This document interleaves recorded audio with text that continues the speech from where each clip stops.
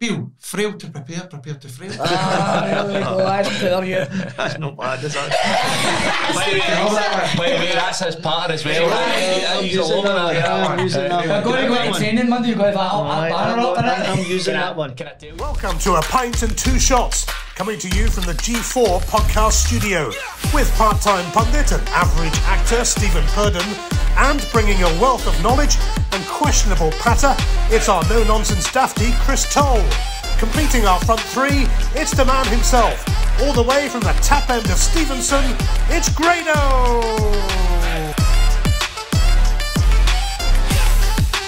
Welcome to A Pint Two Shots. It's a podcast, it's a football podcast. We're live here at the G4 Climb Studios in Wishaw.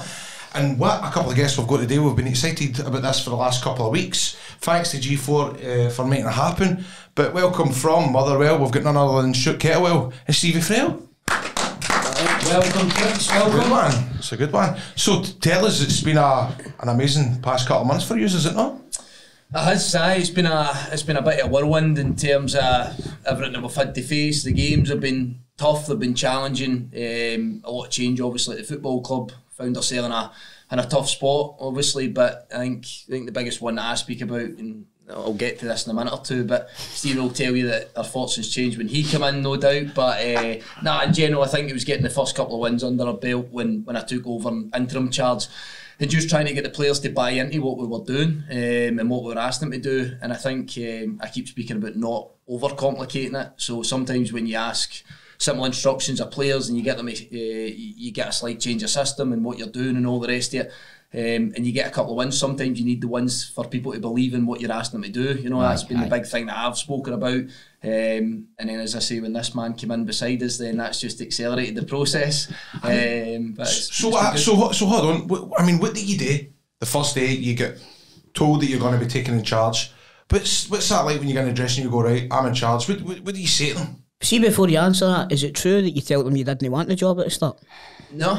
That was just the paper talk then. No, it was never about telling people whether I wanted the job or not. I go really hard on these factors. I'm never begging anybody for a job. I've always said that if I'm good enough to do something, then I believe in football. I think you see parents now and agents champing people's doors and desperate to see if they can get their kid into a football club or get them a position in a team and all the rest of it. And I don't believe in that, but I don't believe in it for players. I don't believe in it for coaches and managers, Chris, to be honest with you. I think that you have to earn your stripes, and I think you have to kind of show people that you're good enough at what you do. So never told anybody I didn't want the job, but I think the guys at the board level and chief exec, etc., will tell you I never went for an interview. I didn't pitch my name forward. I felt that if I was good enough and I was what they were looking for, then they would certainly ask me the question, and that was kind of how I looked at it as well. And probably I had a layer on it as well with Stevie.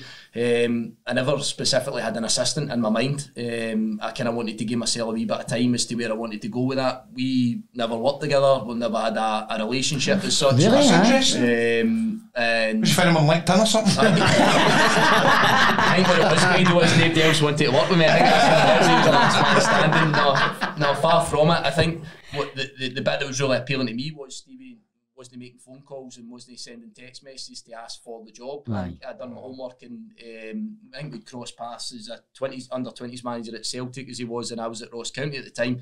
And I'd done a wee bit of homework and, spoke to a lot of people and suggested that it was a guy that knew how to do the job with a wealth of experience in the game. And we sat and we had a coffee, didn't we? We didn't even get a beer that day. No, we just had a coffee. The Irish one? What's that? The Irish one? No, it wasn't even, Chris. No, unfortunately. But we just sort of hit it off, and I think sometimes you make a connection with, everybody talks about what's your philosophy, what's your ideas and all the rest of it. I think sometimes the good bit probably for the two of us is our philosophy is very changeable. We don't think that one size fits all. And I didn't want to sit in the room with the person that was telling me that they just read Pep Guardiola's book and they were going to reinvent the game of football. But I sat with somebody that had an absolute wealth of experience in the game, that's seen it very, very similar to what I do, and depending what the task was you were given and what the challenge was, then we need to find the best solution. We need to find the best formula to try and win games of football, to try and we both believe in developing players because we've got a past of, a history of doing so. So there was so many factors that worked out really well, specifically for the two of us. I think it's fair to say it's been good so far, hasn't it? I think we've both really enjoyed it, and I think the players, most importantly, have been receptive to it as well. Definitely. Aye, definitely. I mean, you look at the players. I mean, Van Veen, he's come on leaps and bounds. I mean, the guy has been linked with Rangers a wee bit as well, hearing things here and there. But a few months ago, you wouldn't have thought that. But that's credit to what you're doing. How much were you selling for? What age is he? What age is Kevin? 31, yeah. I mean, I go at the weekend. See that first touch? That was phenomenal. There was actually a better touch in the game. I don't know if you've seen the highlights or any on social media. There's I don't know if you remember years ago, Barthez to Zidane, and hear me out when I say this here. He throws it out and he sort of Cruyff turns it as the ball's landing. We said that. We done our video analysis, and yesterday and Monday we done the analysis with the players, and we kind of showed the clip and saying the last time I did see a touch like that was Zidane. And he gets fouled and the boy gets a yellow card in the process, but we're standing at the side applauding. We're like supporters at the time when he does it. So he's a bit of a maverick in terms of how he plays, but I think that's why we all pay our money into it. That's what you want to see. He gets you off the edge of your seat, and he's got that in spade loads. But the goal was just the icing in the cake, I think, for the performance that he put in again on Saturday. I mean, even like the goal at Parkhead, I mean, the only team there. I've never seen it. Aye, you did. Don't you start. Don't know what you're talking about. Aye, Talk us through it, Tom. By the way, he gets a name for not having a turn of pace. He looked like Billy Buzz at that point in that game. No, he is quick. He's one of the quickest players. He's very quick. That's strange then. People are like, anytime you watch the games, the commentators always say, oh, he's not going to win a foot race, but it's the same with Carter Vickers as well. I think he's slow, but he's rapid. Aye. So, but I tell you what, you've got an absolute gem in your hands with that boy. There's a few in the team now that are crackers, like Johnson and stuff like that, you know. And I'm a big fan of Slattery as well. I like Slattery. I think Slattery's a great player, man.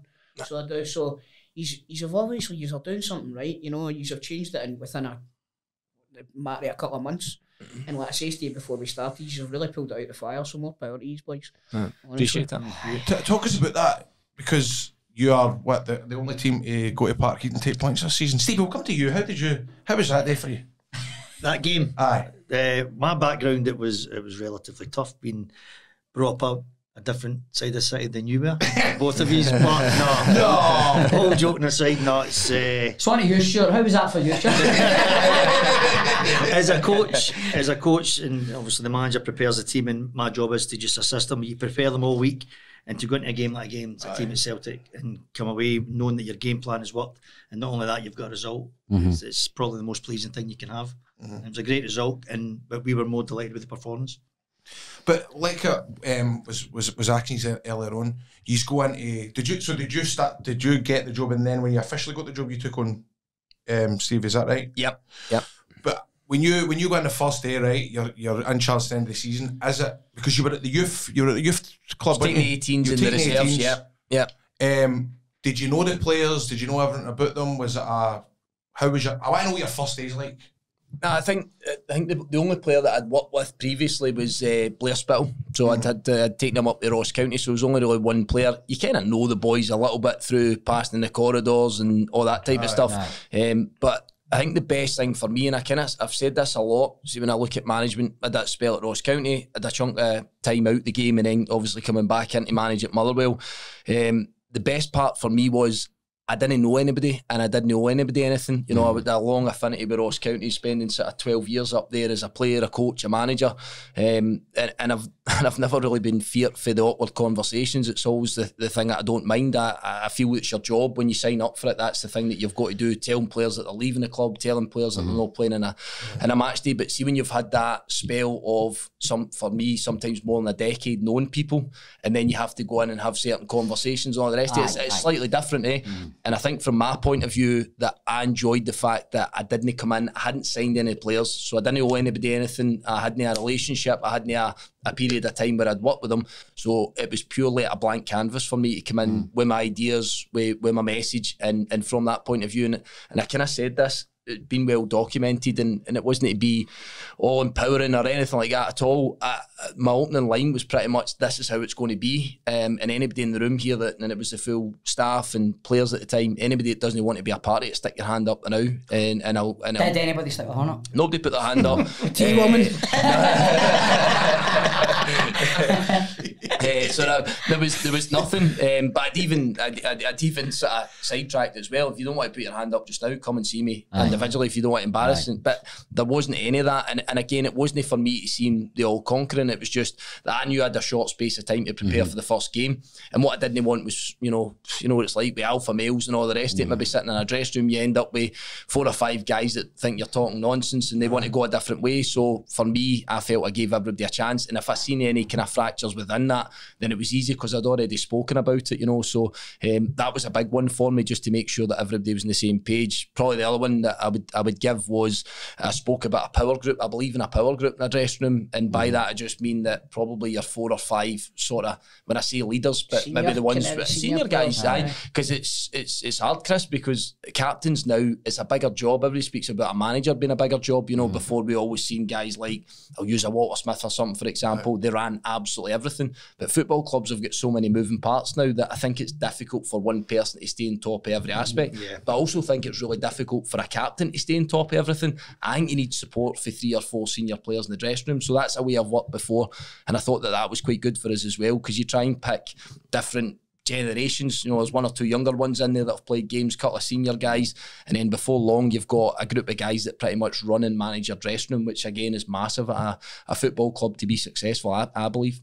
So see, look, obviously when you've came for Ross County, you had the joint manager's role at Ross County. That must have been a bit of a pain in the arse. Not at all. Again, I spoke loads about it. See, at the time when I took that job, neither one of us, usually you take on a job when you're in a bad situation. We were favourites for relegation at that time. And it was myself and Stevie Ferguson, who's still a really close mate of mine, one of my best mates in the world. And he's got a different job now. He's a chief executive and all the rest of it at Ross County.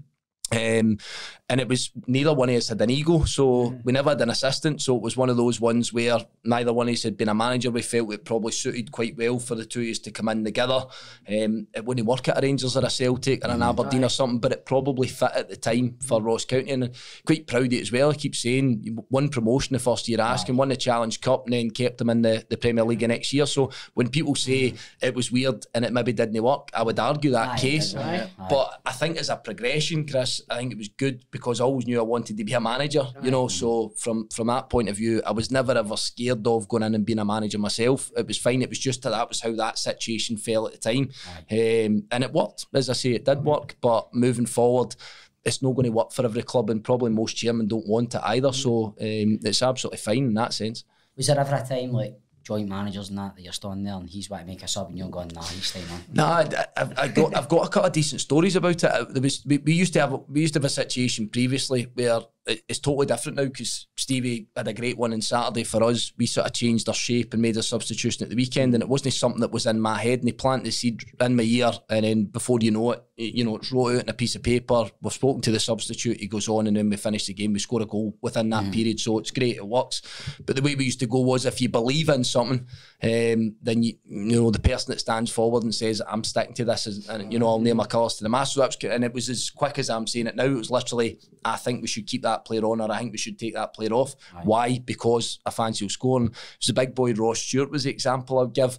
I think at the point he was playing poorly, and I'd said I would take him off the park. Now I think we should take him off the park, and the boy Stevie Ferguson had said to me, nah, I'm pinning my hat on this one. I think we keep him on. I know he's not playing great, but I fancy he'll score. And they did score in the game, and when he scores, you two you turn around and start laughing at each other, because I'm wanting to take him off and he's wanting to keep him on. But there was a couple of occasions where that happened. I think one with the boy Ian Vigers, he Scots won the top corner, and it was the other way about. I felt we should keep him on, he felt we should take him off, but we stuck with it and he scored the goal. So the rule for that is you just don't ever make a sub. Don't make a sub, just get what you've got. But no, it's a different dynamic now, as I say, with Stevie because it is manager and assistant, but I can give you Saturday's a brilliant example of we kind of went to it was a sort of 5-4-1, but the change that we made we felt helped us just by the changes Kilmarnock had made, but it wasn't sitting having a major debate, it was planting that seed in your ear, you think about it and then it happens sort of thing. So it's good both ways, but of course I'm all for the way we've got it working just now because it's certainly going well for us now, and hopefully it does continue to do so. From the back of that, if you go and change and go down a different road, that's the manager's decision. I mean, I just try and give him a different way to look at it, and if he picks a different way to go, then you need to stand behind that. I don't then walk away and say, I told him to do something different. I mean, can't do that. Straight to the papers. Exactly. I imagine there would be people who would. I mean, and that's where that. See, he's told me all the good decisions so far. He's told me last week. That's for him and that wee senior power group that have got to take over. So that trust thing then comes in. I mean, and you need to build that trust up. Aye, that's it. Well, you need to have a trust in any sort of working relationship, but especially if you're dealing with people yourselves, you know. I sound like a mad arsehole there. You know, guys, actually. No, but it's so everything's going well. You're right, He's obviously, he's safe for relegation now. You know what I mean? It's going to take, and he's actually mathematically safe now, aren't he? No, we're not mathematically safe, but I think Saturday was a massive win for us. I think that was one that's well, listen, it helps. I think it helps the mentality. I think it helps 100%. How you approach the last 4 games as well. So does planning for next season start now? It's been going, Chris, for weeks. Probably the first week that I took over the job, with a few guys out of contract. You have already spoke about some of the players that have been doing really well for us. I get hit with that one every single time in a press conference.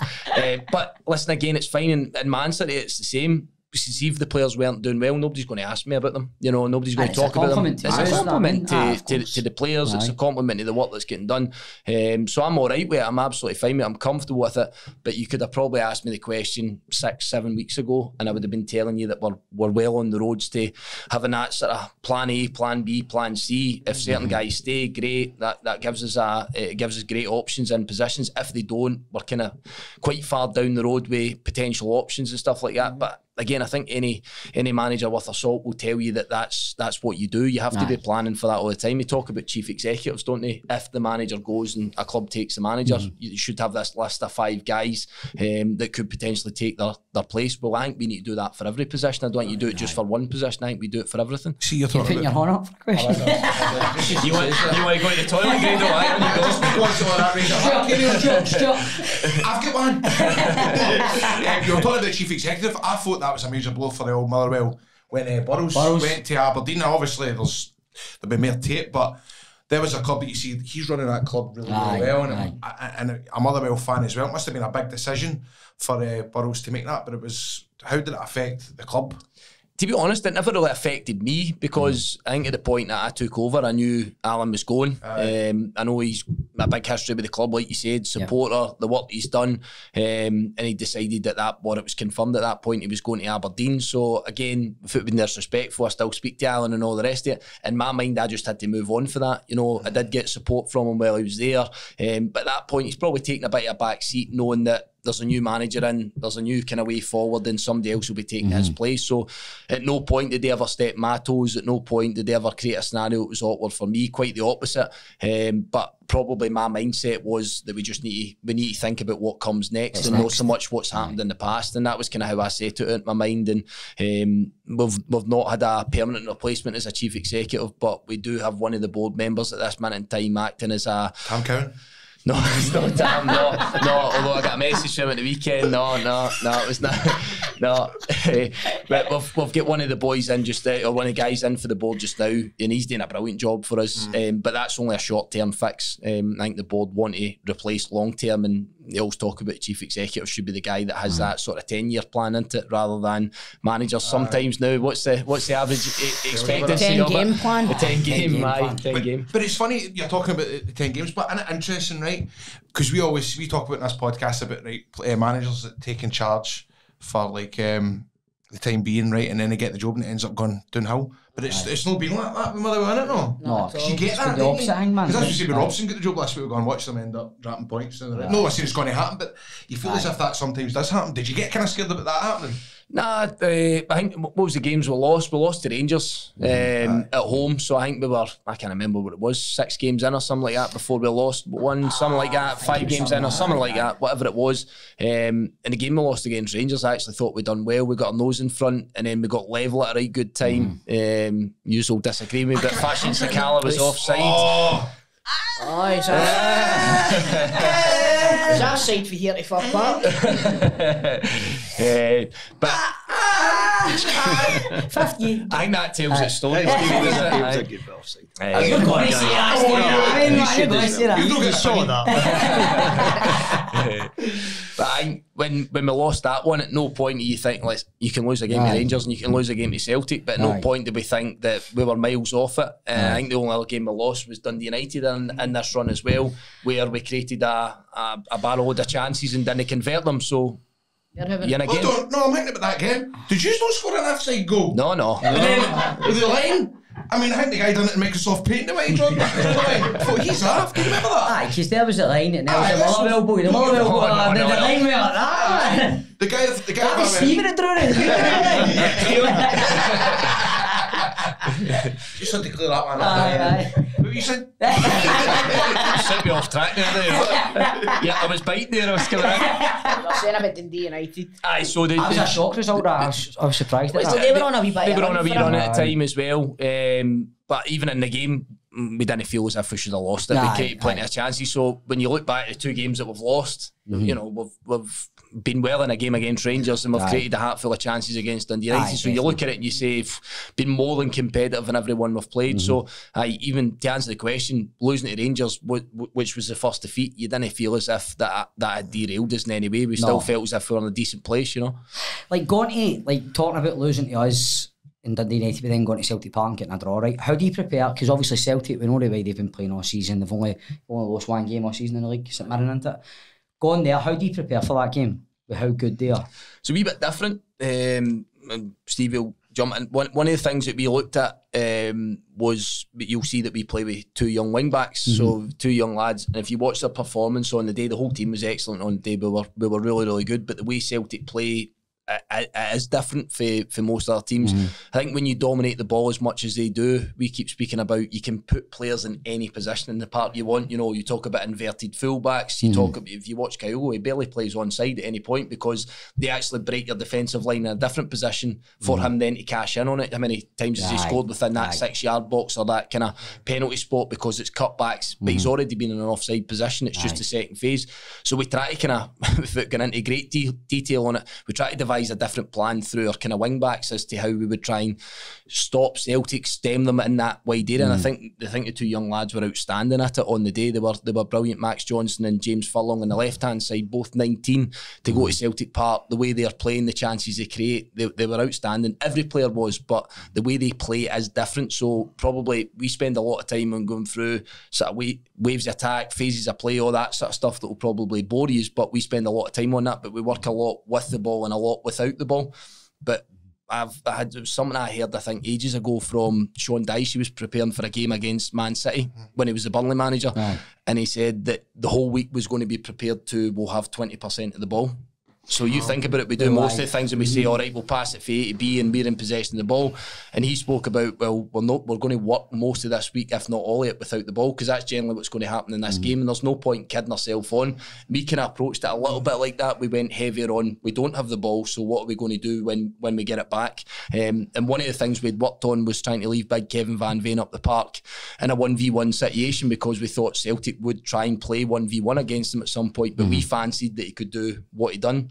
So defensive aspect, but also that area, how you carry a threat as well. But it was totally different, and I think that's our mindset, fair to say, as coaches, managers, is to think that every game's completely different. So how we prepared for Celtic at Parkhead was completely different from how we prepared to play against, say, Kilmarnock at home at the weekend. It's no disrespect, it's just that they're completely different games and it's a different approach. It is. Of course, 100%. And the goal comes from Van Veen staying up the park at corner. We would normally bring everybody back defensively. We changed it for that We game. says we'll keep him up the pitch, and that's Celtic at the corner. We win the back of the edge of the box, one pass, and then you get the goal, you know. So that was a wee mindset change for that game. Should have got built for Nista. Well, He's on my I was thinking about that. Maybe hung the phone up on him. or he would have said his catchphrase. Bill, frail to prepare, prepare to frail. There we go, that's poor you. That's not bad, is that?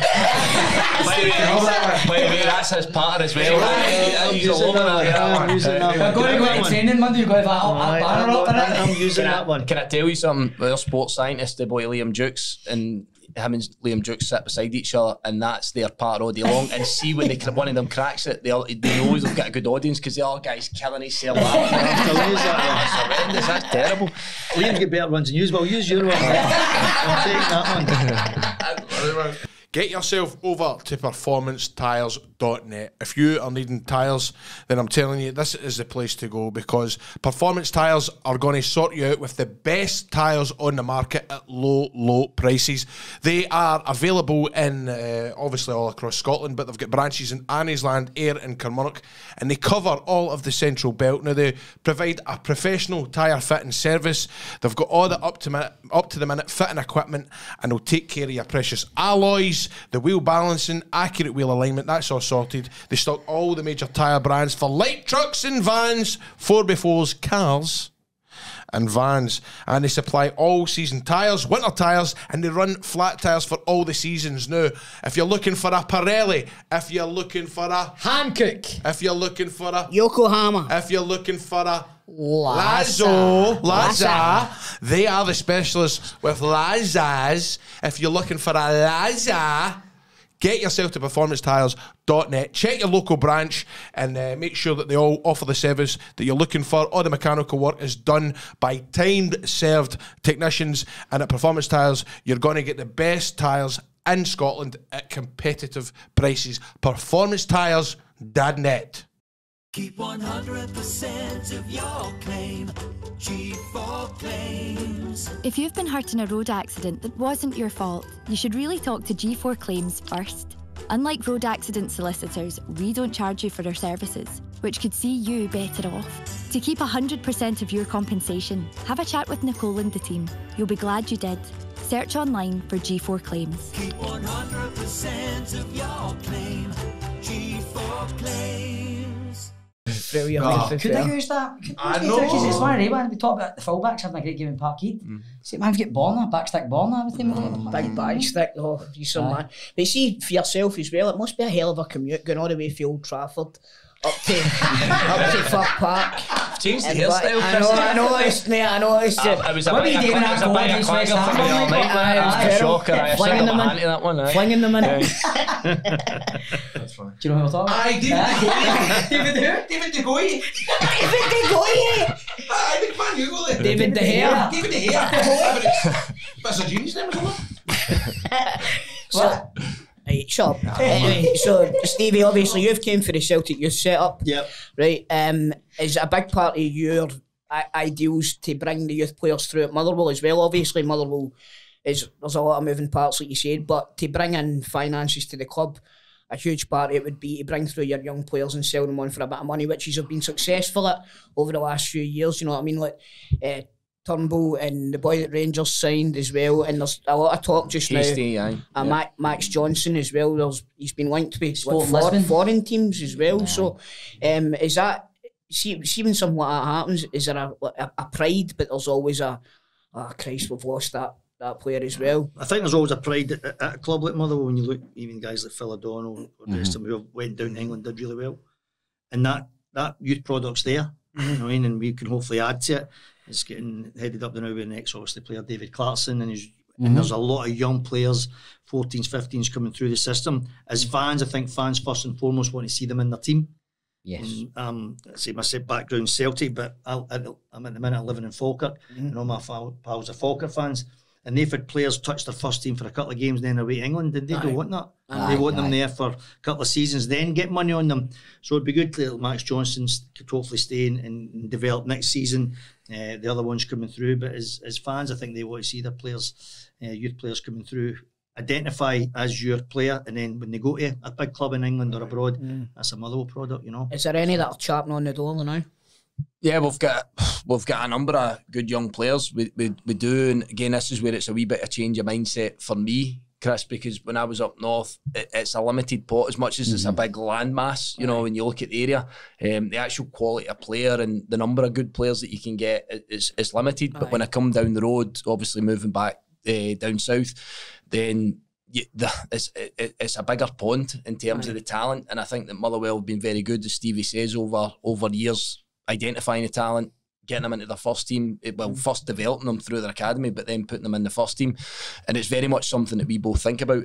If you're ready and we think you can offer something, then neither one of us is scared to put young players in. I think we've shown that because we've got Dean Cornelius, who's played almost every game for us, Max Johnson, James Furlong, so we've got a number of young guys. Else got Lennon Miller. Of course. These boys. So he's I met Lennon when he was a young boy, like he was 12 or something at the time, and his dad was like, keep an eye out for him. Aye. And sure enough, the youngest player in history at Motherwell, if I'm not wrong. Yeah. That was a game during the season against Inverness, and he came on as a sub. Yeah. And so, you know, it's fantastic to see like the young players coming through. But like you touched on there as well, and I've said it to the boys a lot of times as well, a lot of them see the money down south and then you never hear of them again. And that's worrying for Scottish football as a whole, I think, you know what I mean? So see if we can somehow manage to keep these young players in our game for a larger period of time, then it's going to have a kick on for the national team and stuff like that as well. Do you agree with that? Yeah, there's a couple of aspects, and I'll let you jump in as well, but there's a couple of aspects for me. If you don't see an opportunity to move to that next big club and you're not an established player or you're not very close to being an established player, I would suggest it's not right. So it kind of goes back to what you're saying. You can see the pound signs and you can say that this is a brilliant opportunity for me financially, but I always look back to probably our mindset is it needs to be an opportunity for you to play football, because you can't become a better player unless you're actually on that pitch on a Saturday or whatever and you're playing in the game day and you're under the pressures of the game and all the rest of it and playing against good players. And I spoke about two young guys that played at wing back for us against Celtic a couple of weeks ago. We can't recreate that for them in 6 months of training. We can't. What happened in that game, they get experiences for life and they become better players for life off the back of it. But if you then take that away and then go and pitch them into an under-23s team, say down south or something like that, then their development's just, it's hampered. And sometimes it can be derailed. So we always look at it and can we be a place where you can play 30 plus games of football? Because I don't think you've had a real season unless you've played 30 plus games of football. You can dip in and play 10, you can dip in and play 5. It's not a real season. If you win something, you can't be jumping about in the team photo saying, oh, I've been a huge part of it. You've not. With 30, 40 games, then we're starting to talk a serious season. So I would be looking at it as a parent's point of view, as an agent's point of view, whether I'm a manager or not. But from a football fan's point of view, I'd be saying, are you actually going to get an opportunity to play 30 games of football? And if the answer is yes, then it could be the right move. But if another 30 or 40 games at a club like Motherwell helps you to pursue the next part of your career, and by the way, Chris, we're not stopping anybody from moving. That's the other part, because in Scotland we have to be selling clubs for a business model, for us to bring in more finance, for us to kick on and keep living and all the rest of it. You need to bring in players. You need to sell your David Turnbulls. That's the point I was making. You get that pride of seeing them going on, but then you also think to yourself, maybe not the right move for him, you know what I mean? Like you've seen it yourself, Stevie, as well. I always go back to Islam Farouz at Parkhead. You know, he'd seen the bright lights of Chelsea, London and stuff like that, went down there, and then he's retired, he's only 27. Anonymous. You know what I mean? I think the Brexit's changed a lot as well, because the Scottish market's a lot more attractive with young players now to the English teams. Explain that, because I was seeing this all day. How does that work? So they can't bring the players in from, like they would normally go to France and Spain and Portugal. So they're now bringing in, they're going to Scotland. So when I was playing a long time ago, you weren't getting a move to England until you were an established football player. First team playing 200 games or whatever. These boys are going at 15, 16. The young boys that went for Rangers down to Aston Villa, Rory Wilson. Boys out of Germany, Germany for the Celtic. You have the boy Mahadi went from Celtic to Leeds United. Well, you said that is it Barry Hepburn and another boy went down to Bayern Munich. And the boy's name's escaping me just now, but he was on the bench for the Bayern first team at the weekend there. So he must be doing all right, you know what I mean? But like it's the ones that are lost to these teams. Like with the greatest of respect to them, like I would much rather play for like a Motherwell than go down and play for like a Bristol City or something like that. You know what I mean? It's. So then also you've got to remember English clubs maybe coming in and going, oh, by the way, We'll buy your family a house. Aye, we'll pay your mother's mortgage off, we'll give you a wee flat in London. It's hard for Scottish clubs to compete with that. Do you know what I I mean? think there should be some sort of law, Brett, and you can't have a football agent until you're 21 or something. No, it's 16. I don't, 16. I don't 16 think now. you mentioned the player earlier on, and I'll give you a wee bit context on it as well. Lennon Miller. So I think, I don't know if you guys know Lee, Lennon's dad, or come across Lee, but I think there was a decision to be made sort of a year ago. And Motherwell obviously wanted to keep Lennon and wanted to have him in the building, because I think a lot of people felt they could really kick on and they could be an established first team player at Motherwell, but then beyond. And I'm not trying to heap any pressure on young Lennon. He's been doing excellent. As good a player he is, he's an even better boy, which is a nice young important. boy, yes. But I think by taking advice from his dad that had been in the game, had spent time down south, Scottish international and all the rest of it, when most clubs or a lot of clubs across Britain really looking at him and really been interested in him, I think he'd agreed that the best place for him for the next 3 years would be to be playing at Motherwell. So he's 16 just now. He came on at Celtic Park and a draw at Celtic Park and performed really well for sort of 20 minutes, didn't he, in the game, when you take in all that injury time that you get at Celtic Park. Well, we need the 20, especially when it's one each.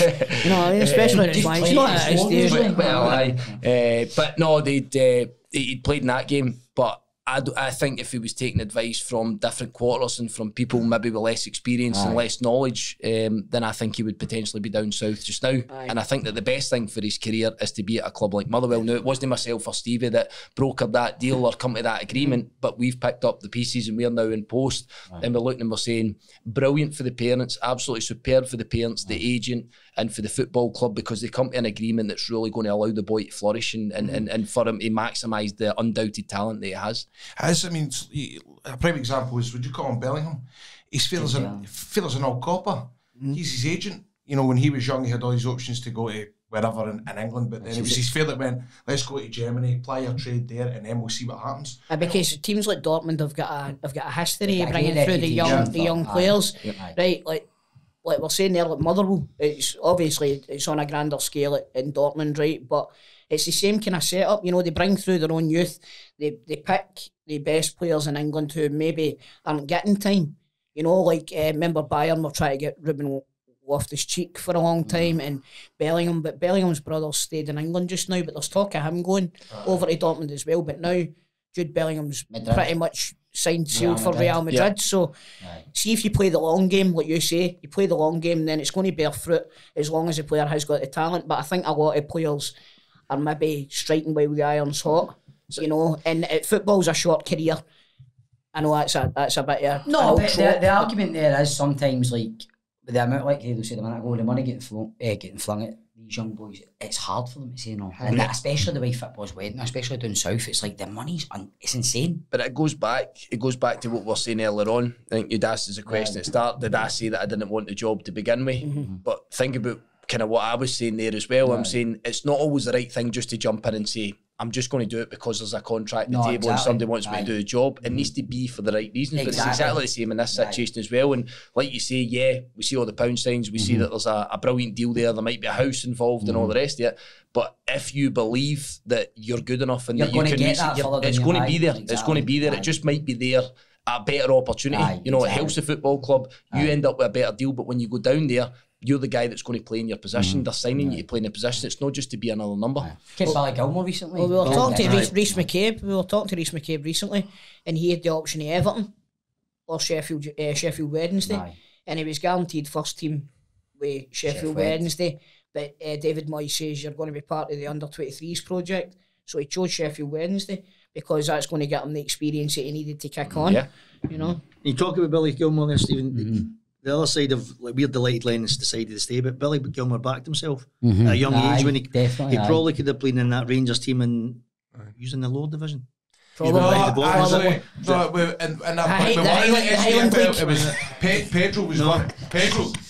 was, I'm sure it was it Pedro that was going to start him. I think something happened on the Friday. Was it Warburton? Warburton was going to have a bash in the Scottish Cup. And then Warburton left, and then another manager came in. He never actually made his debut, but I think that was the summer then that he ended up going down to Chelsea. But he could have played hundreds of games for Rangers, albeit not in the top league, right? And he could have, but he backed his ability to go to Chelsea. Of course, and did really, and obviously never quite made it over the line, stayed over the line, it tells you. But what a career! Just the one Champions League winners medal. So there's always the other side of it. We're delighted Lennon stayed. We think Lennon's development's best sort of. But there's some other good kids there as well. There's some other good young players in there as well. Our 18s were over at Auchenhowie yesterday, weren't they? And they won 3-0 against Rangers. So there's some talented boys there, some good kids there. That was a good wee debate there, wasn't it? No, it really was. What I wanted to ask you was, as a manager, right, Saturday night, what's it like when you get bet? You're going up the road and you're going back into house and missus and all the rest of it. Is it? No, but sure you hear managers that you maybe have plans to go for a wee dinner and stuff like that, go to the pictures or whatever, and then it doesn't go to plan. How does that? It's a fair point. It's a fair question, mate. Is it not? I'll let you lead. I think I was worse as a player when I lost. I would never. You think that's it. I've been beat. I've cancelled Christmas night out. I've been beat as a player. Slightly different as a coach. I was only a manager for a short period, but it does affect you differently because you've got the whole club, you've got all the players and whatever, and you do go home. You're gutted, you sit and watch the telly, you put match of the day on or whatever, and then you go through it and you through it. I don't know what the manager's like, but the opposite side, when you win, honestly, you're like a wasp at a picnic, that shit. you're out on it and whatever, but I think the crime thing doesn't know what's at it. So things like that, but I think it's difficult because you need to be mindful of the fact you've just lost a game. You wouldn't want your players going to celebrate if you just lost a game, you know. I'm the worst ever. I knew that was coming. I've got 4 kids, and see that one where you know that you should be talking to your kids, and you know that you should maybe be playing a game or something like that, and you physically can't do it. So or you're actually doing it, but you're just. But you know they are really. But my missus is unbelievable that way because I think through so much time she's just now knows to usher the kids into another room and put a movie on or something and just stay out his way. I'll give the best example. I remember doing it. I was up north. I was managing at Ross County and a bit younger and a bit less experienced at that point and really emotional at times, as in we've lost a game and I want to fight with the world and all that type of stuff. And my family had come up to visit me. I've got my brother, my sister-in-law, my mother, my father, they've all come up and you've got the weekend planned. We'll get dinner and we'll do this and we'll do that. And I never said a word. We drew the game. We drew a game. We should have won the game. And I never spoke to him the whole Saturday night. They got up on the Sunday morning. Breakfast is made. Still sitting there. Still no said a word to anybody. And my lasting memory was them all packing up their stuff and walking out the door and going, "He's a complete and utter arsehole." Everyone's like, and you've not seen them since? No, still sending my Christmas card. But no, I still walked in that room with the veins. And see when they got home, I think I maybe phoned on the Monday or something, and we're going, "Listen, I can't apologise enough for that." And then that's that understanding of, I know you're not trying to do it, but listen, see if people are travelling hundreds of miles to come and see you, probably need to say hello and you probably need to dip into a wee bit of chat. But I physically couldn't do it. But I think I'm better. I'm better. See, I get that. I mean, see if he gets a bad storyline on River City, man, he doesn't speak to his missus for a week. What I'm going to say is, even from a fan's perspective, like see when Rangers, like especially this season, you can't understand it. You've had a wee bit of experience this season. I take it bad, so I can't even begin to imagine if you work at the club, you're the manager, or you're a player. I would be, you know what I mean? No, you're not. Terrible, man. I take it so bad, man. It's going to be good on Saturday at the Pavilion then, isn't it? If you say like beaties. We've got a wrestling show on Saturday in the Pavilion, and Stevie's involved, I'm involved, and Grado's involved while the game's on. Of course, they announced the split, didn't they? And I was like, I said they're all fun. Wrestling shows on. So I hope I get to see Stevie in a bad mood on Saturday. Is what I'm saying. I think there's a good chance. I'm glad I'll know him in the ring with you. You're staying on Saturday, boys. You want to come? Aye, we're at the Pavilion, I think. There's limited tickets. There's limited tickets because it was a big family wrestling Paviliontheatre.co.uk. Fantastic. She's what I ask. I was going to ask about next season. What's the plans? What's the aim? Give us a scoop. Who he's interested in? And by the way, what do you do to look up players? He's got a wee. Do you ever play Football Manager? No, I've never. No. Seriously? No, definitely not. No. What's that app they all going about? Y Scout. Y Scout. Y Scout. Is that the one that Joe Miller owns? Joe Millerone's one of these sort of. No, does he? I don't Scout- think it's scout- is it? No, I don't think so. No. So what do you There's do? different ones. What does it do? Does every manager got a login? You just get to see who's You need to for buy sale? you need to buy a license for it. Each club and each person gets a login, and then there's all the database games, players, Play games? transfers, everything. All the Oh, games he's you watch, talking all the about games you database can of watch. games. Under 21 games, you watch the international games. I'm not sure what it's the games you want to watch right now. So, like, I take it you use that then? Aye. That's first time for me saying what's the plan, what's the aim for next season you are talking about. But he did say earlier, he says the plans have started. Aye. Well, sorry, did we? No, it's just funny how you've been after a tangent and Ben's taking a fit in the I know. I know, you games on Y Scout, something. Are you talking about Tetris now? I think that's what he meant, you know what I mean? But, so, I take it you use that then? Yeah. So we've kind of got a log on. We've got a head of recruitment at Motherwell, which I've never worked with before, but you've obviously got somebody working in the background constantly. We're talking about players left, right, centre, and it's as simple as typing in a name for a player that's playing wherever. Stevie said under 23s could be. Is it get everybody?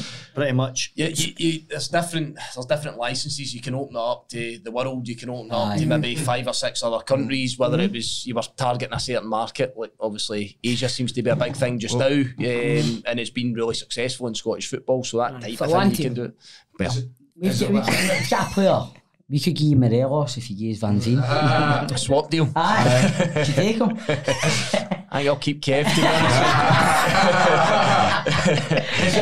Is it like when you're going to book a hotel and you go, can I get these players that are going to be in between, like... It's nothing like that. So, like, see, like, I understand what you're saying. Is there like a filter that you can go, I want this player to have these sort of Right, stats, fit these it. sort of stats, and it brings up their names? Aye, well, again, we've got scouts as well, so what they do is we've got that database, so they filter in all the data of certain players, so we'll then start to build up a criteria of whatever position you're looking for. It could be a striker or something like that, and you're looking at that number of reports you do, and then you start to match them up against maybe other players that you've been looking at, that type That of thing. sounds just like Football Manager. Aye, that's sound It really does. It's got contract details when it's up, when it expires, when things are agent, all that sort of stuff. Tell you how much they're on and all that. And Nah, it doesn't give don't you think you an ever get to the... No. Sometimes you get various things that they'll have seen things before telling you what players are on and all that sort of stuff, and it's miles off. Miles off. Miles Aye. off. it. Fuck well. But anyway, so obviously you're building for next season with that. What's the targets for next season? Top 6, Europe. The way these are going, I think top 6 would probably be a given, to be honest with you, if you can carry this form on to next season. Aye. I'll be honest, I'll give you the diplomatic answer, is that I don't ever think that, well, I've never been one for genuinely pitching out there and telling you this is what we're going to do. I think sometimes you see it and you can fall flat in your face. I think what we need to be kind of mindful of is that I think there's a lot of teams stronger than what they were before, and teams that have got far bigger budgets than Motherwell. And again, that is the diplomatic answer. But when you look at teams like Rangers, Celtic, Hearts, Hibs, Aberdeen, then for me, they in terms of finance, fan base, all that type of stuff, they're miles ahead of another chunk of clubs. And then you start to bring into the equation the clubs that are sitting in the league table just now. I think you could probably shove clubs like Dundee United up closer towards your Aberdeens and your Hearts and your Hibs. I think And that's you've got probably the fair to say. potential Queens coming up who have got a massive budget for a club their size as well. So They don't have the fan base, Chris, but they've obviously got right good backing with what's happening there. But I think for the likes of ourselves, Kilmarnock, Livingston, Ross County, there's another bracket of teams. But what we really hope, and hopefully what we've shown over the last kind of period of time, the last few months, is that we feel that we're a match for the majority of teams when we're firing on all cylinders. I think we've been good in every game in spells, not sustained through 90 minutes. Sometimes we've maybe been off it, but I think we've shown that we really have. Well, listen, we've built something short term. It's my job and Stevie's job to go and see if we can sustain that. And I think if we can get the levels that we've been playing at just now, then I don't think there's anything to suggest that we couldn't be up round about that mix and in the conversation for top 6 and potentially some of the targets that have been there for Motherwell in the past. But it will be difficult because, again, go down the route, it's been a really, really hard financial year for Motherwell. You look at it, you're on to third manager, there's been a massive influx of players we've got. we've got an awful lot of players at the club, and far too many players, if I'm being honest, for a club the size of Motherwell. So my job's then going to filter back to try and redress all of that, which, as you know, sometimes means that there's cuts and sometimes means that you have to rein things in. Conversations that you were talking about earlier on. It is, but you know what? I'm always ultra positive in that sense as well. That doesn't mean to say that you're any less than what you are. You know, I still believe that could still give us an opportunity to reduce numbers and still have that opportunity to try and push towards a top 6 place. And I think if we're doing that at Motherwell, I think we're having a good season, to be honest. Absolutely. Brilliant. Well, it seems as if you really have a kind of finger on the pulse. He's having one to do it. I'm going to say that again. I can't get this out. Well, I want to say that they're doing well. How do you say that?